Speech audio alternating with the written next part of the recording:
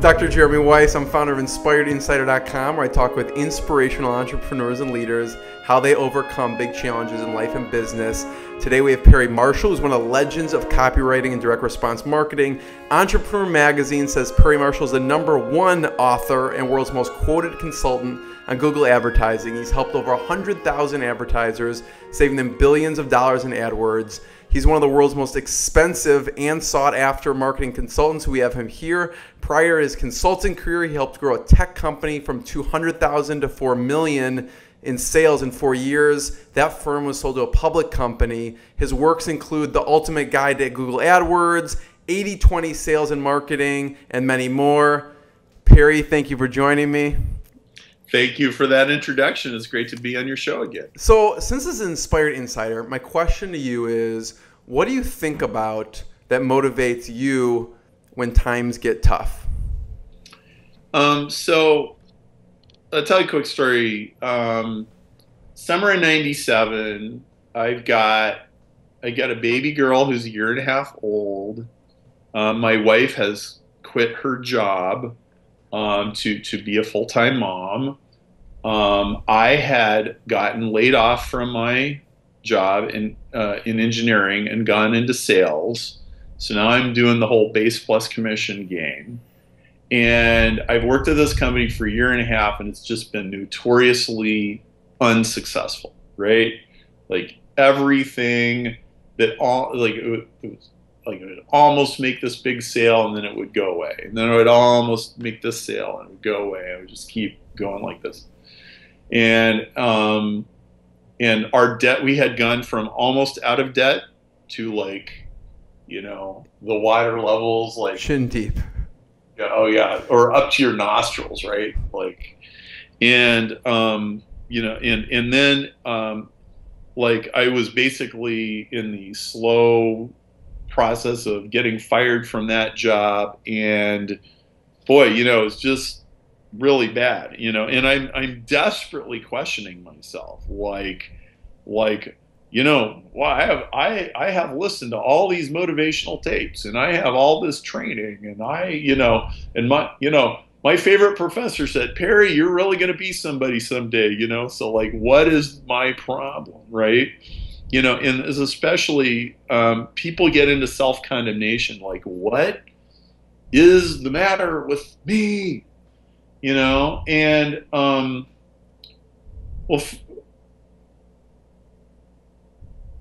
I kind of came to this crisis point, and the way I may put it is, I was forced to stop living in the should-be world and start living in the is world, okay? And part of that was me, instead of trying to do trying to imitate somebody else's guitar solo, I had to actually figure out, how is it that I play? There's certain licks that I just can't pull off, but there are actually these other things that and I got it straight. I got it locked into my head that whatever I did next, it had to match some certain things, and whoever hired me had to appreciate certain things that I brought to the table, okay? I don't want to make this story too long, so I'll just leave it at that. I think that's You can make it as long as you want, but what were those things? Well, just really brief. So I'll tell you a quick example. So I was an electrical engineer, and I had gone into sales, which, of course, that's like sex change operation, right? Right. Well, so we had gone to this meeting once, and to the company that we represented, and I shook somebody's hand. I said, hi, I'm Perry, I'm an electrical engineer. And my boss goes, Perry is a sales guy, and sometimes he just forgets what his job is.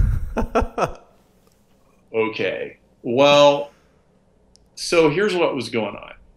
They wanted a straight up sales guy. They wanted a schmoozer. They want somebody to go talk to the purchasing agent, negotiate the price, talk about the Bulls game. That is not me. That is not how I sell. I am a technical salesperson. I sell on expertise. I sell on problem solving. I sell on by untangling messes. And I did not want to be like a typical sales guy. I wanted to have a really good reason to be there. I am here because I can solve your problem. I am not here just because I can tell you nice stories and get a check from you. Like, that is so disingenuous to me, this, right? Well, what I realized was I needed a job where they wanted an engineer who could sell. And where all that expertise was like, I'm glad you know that. I needed a job where that was my USP, and that was the USP I needed.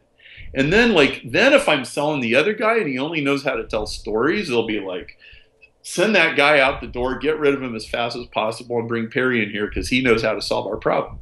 Well, I found that kind of a job. And you know, I'm oversimplifying it, but that's essentially that was the issue. And when I stopped trying to fight, like, you know, who I was and, you know, what my gifts are and what I'm really put here to do, like, everything just got so much better and so much easier. And, you know, most of my 20s, I was fighting my nature. Mm-hmm. Now, I don't really regret that because I developed a lot of skills and I pushed my comfort zones like way beyond what would be normal. And I think we have to do that. But I want to like frame this. So I got this very good friend. His name is Joshua Russell, and he is a film director and a screenwriter, and he teaches film at DePaul University. And Josh and I have these deep conversations about films and storytelling, okay? And especially because I'm a writer, so I really appreciate what he does, right? And when I watch a movie as a writer, right? So yes, I can be totally entertained, I can be totally in the story, but there's this other side of my brain that's going, oh, that's a really cool thing they did. You're breaking it down. Right? Right? And Joshua has this theory, and I'm not going to totally do it just, but sort of like this. He's like, every story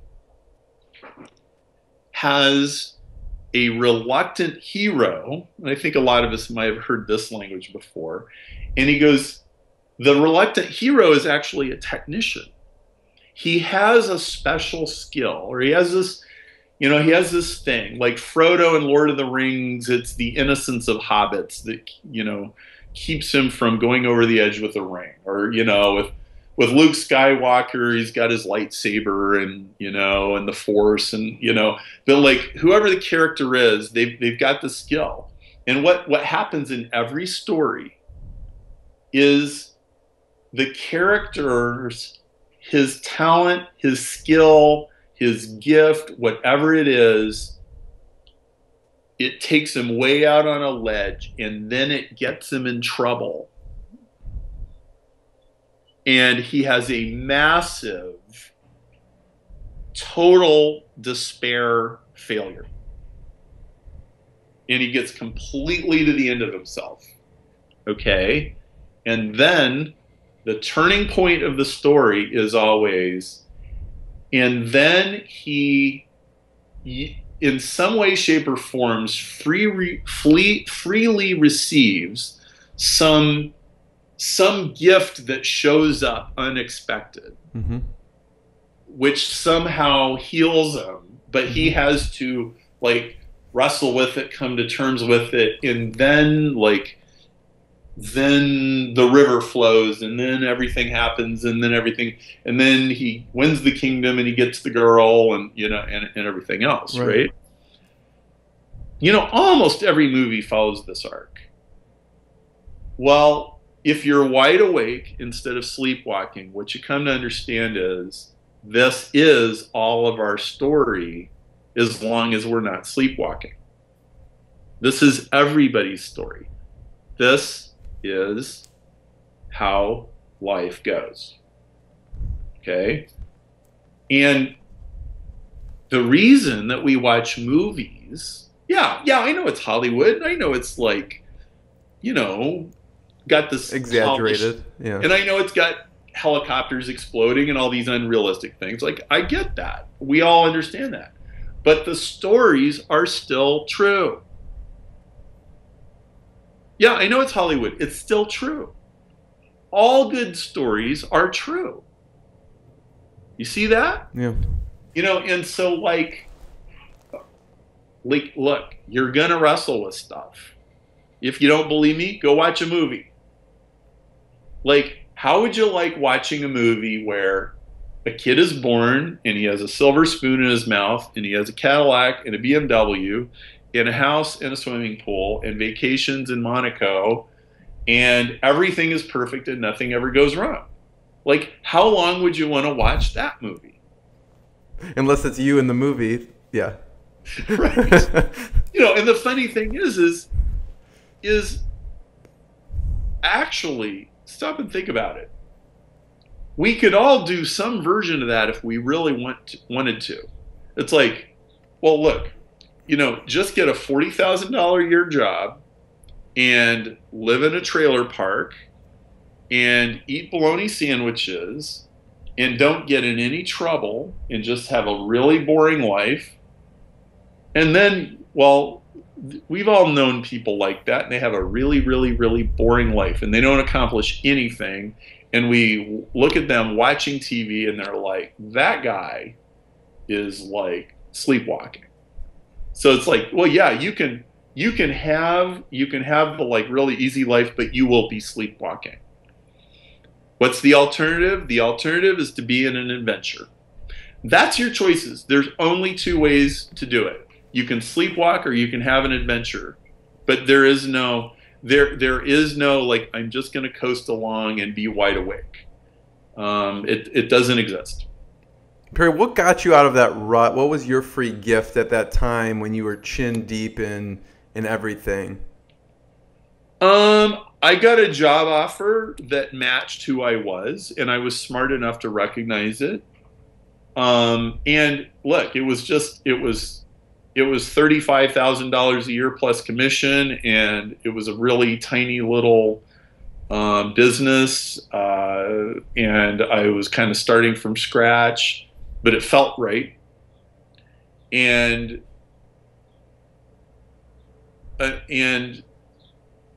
they were open to doing these crazy marketing ideas. So one of the other things that happened was, in the middle of this desperation, I had gone to a Peter Lowe seminar, and I had gotten introduced to Direct Marketing 101, and I'd spent like just about like the last $300 of room I had on my credit card to buy a magnetic marketing kit, and I was like, oh, there is a form of marketing exists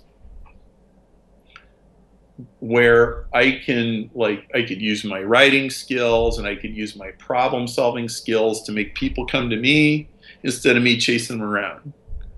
And that was just so revolutionary. Like, I had always known that I was a good writer. I had no use for it. I didn't have any conception that anybody had any use for it. It just seemed like this. It's like, well, I sure as heck ain't gonna like be a writer. Like, I'm not that stupid, right? You know, and so like it just never even occurred to me. And then I find out, oh, there's this thing called a copywriter. Some of them make a lot of money. I'm like, well, I don't know, maybe I could do that. I started thinking, right? Well, that was a gift. You know, and the funny thing is, like, the gift was there all along. I just, you know, but if you don't like slam through the pinball machine and run into situations you don't know how to solve, you'll never find out what's inside of you. You just won't know. Yeah. Perry, I appreciate you sharing it. Where should people check out more from you? Just go to PerryMarshall.com, and I would suggest, if you just like want intro to Perry's world, get the book 80-20 Sales and Marketing. You can get it on Amazon or on my website, and it'll give you a little slice of a lot of different things, and you'll probably find something in there. I think it'll change your life, actually. Yeah. It is a must. It is a must for sure. 80-20 Sales and Marketing. Go to PerryMarshall.com. Perry, is always a pleasure. Always a pleasure. Thank you, Jeremy.